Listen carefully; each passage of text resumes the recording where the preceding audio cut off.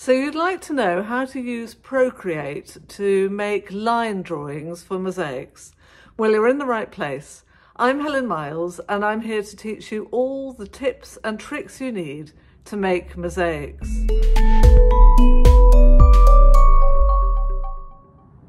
If you're following my two-part series on using Procreate to make line drawings for mosaics, you will know that at the end of part one, we uploaded the photograph. So we're taking up the story from then about what we do once the photograph is uploaded and how we manipulate it and change it to suit what we want to do as mosaicists. Here we are where we left off last time. We've downloaded the image, we've created our frame, and now we're going to change it. Well, first we're going to do the line drawing, and then we're going to change it a bit. So just to get it exactly right for our purposes. I want this to be just a little bit bigger, just for the purposes of working on it and for you to be able to see. So in order to enlarge it, I'm not changing the size of the square or of anything, but simply to enlarge it on the screen, I pinch and pull out like that. So in, out, in. So I'm pulling it out like that. So what I want to do is copy this chicken stroke hen. So the first thing I'm going to do is create a new layer. So I press that little plus sign and I have an empty layer. In theory, from now on, I could just draw over the chicken, draw around it. But of course, as you can see, my lines are not very clear because the photograph is quite strong. So I'll just tap two fingers to get rid of those two lines I just drew and show you how to reduce the intensity of the photograph. So go back into layers, press the inserted image, which will then be highlighted in blue, and press this little N here, which and there's an opacity line, and I'm just going to pull it back to about that level. That's about 40%. So of course I can easily see the chicken, but it's not dominating the way it was previously. So now I'm going to go back into my new layer, layer 6 in this case, and start drawing around the chicken. But I don't necessarily want to draw around all of it. So let me start by just drawing around the front breast up to around here. Now I'm going to start a new layer and draw the eye.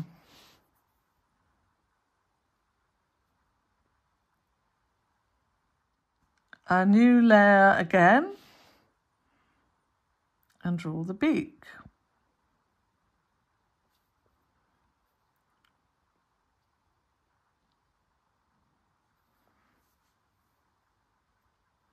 A new layer again and draw the comb.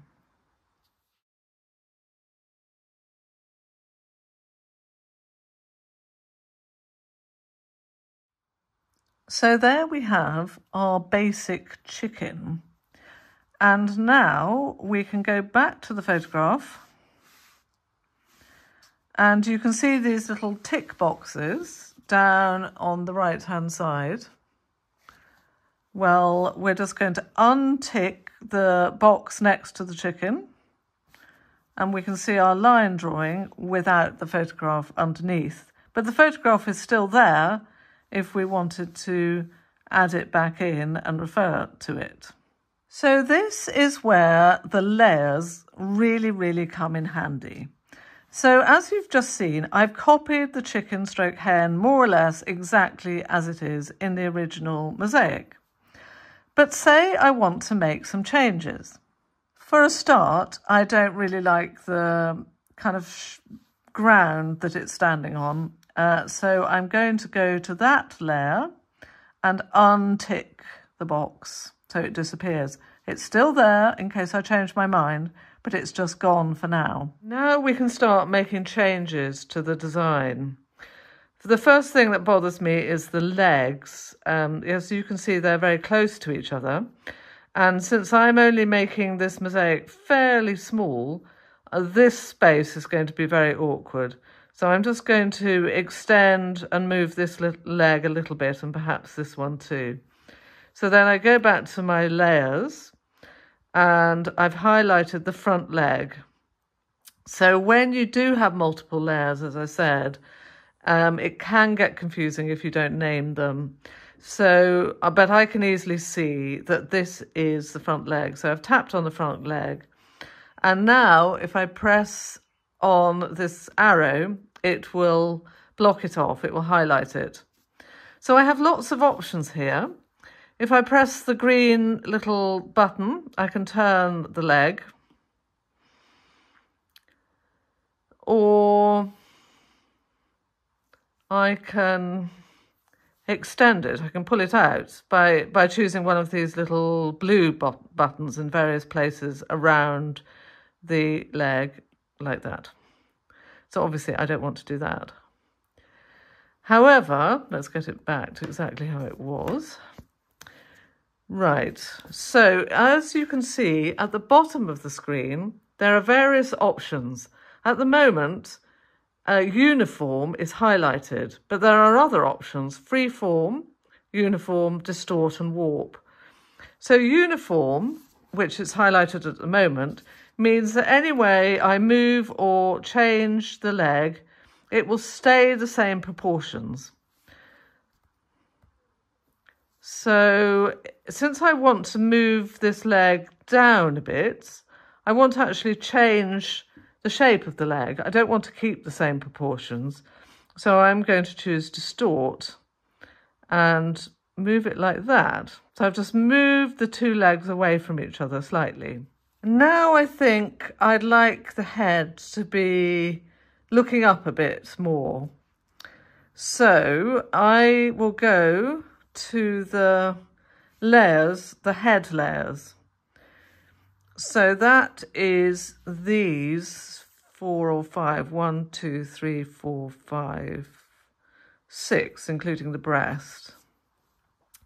So what I'm going to do is I'm going to merge all those layers together so that I can move them as a block. So I'll press the first one and a whole row of options will come up. And if you go right to the bottom, you'll see one that says merge down. So I'm pressing on that. And that means this, the top of the head, has merged with the back of the head. So I'm going to do that for all of these parts of the head.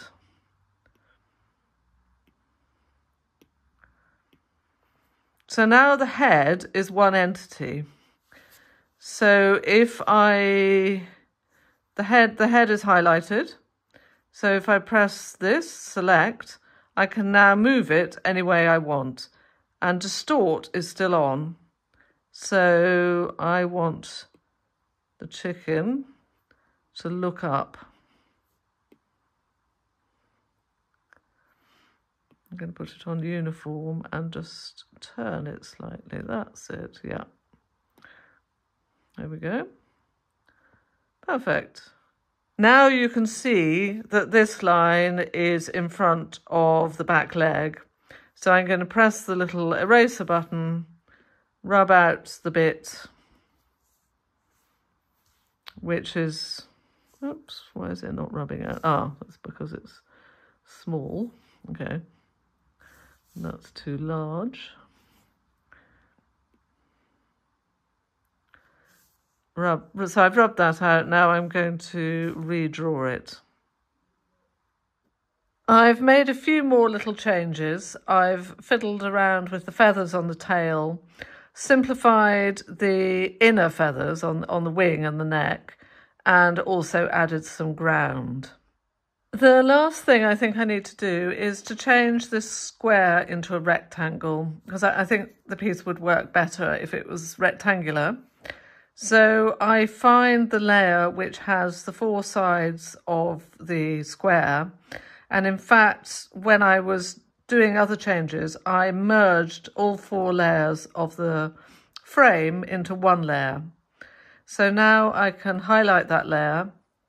Hold on, let me go back to drawing guide. So I put the squares back on, and then I go back to the little arrow, highlight the frame, and then just pull it out.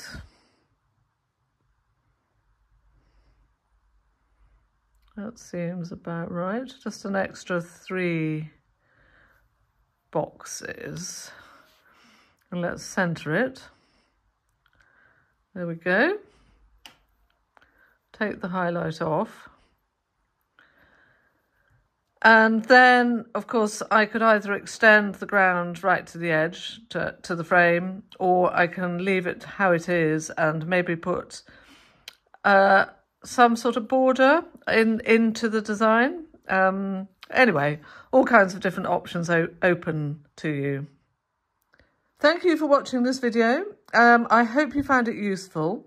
And as I said, there's a lot more to explore with Procreate, but I hope this video will get you started in converting photographs to line drawings that you can use for your mosaic designs. If you like this video and you'd like to see more, then please subscribe below.